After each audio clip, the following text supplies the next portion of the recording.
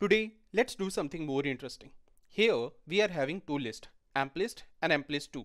We are converting them to streams one by one and then invoking for each, and you see we are only printing the name of the employees. And it is working fine.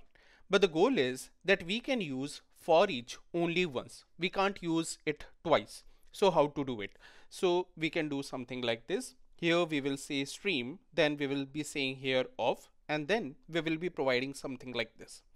Then after this one, what we will do is, or let me just remove this particular part from here completely.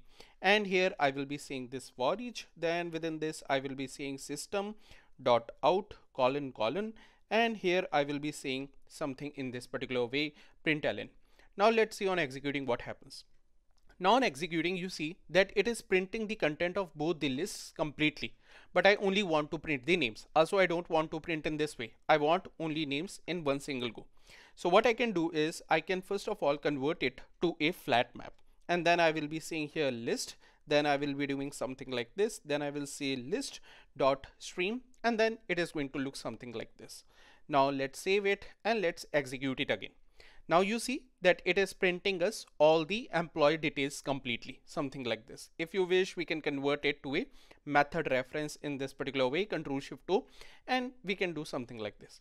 Now the goal is that we only need to print the names, not the complete employee details. So after flatMap, let's use map once again, and this time what we will be doing is, here we will be saying emp, and then we will be saying get, and here we will be saying get name.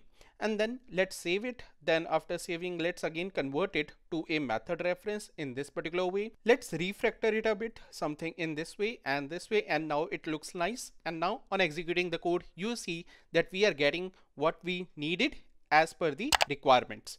Do like the video if you learned something new today. Thanks.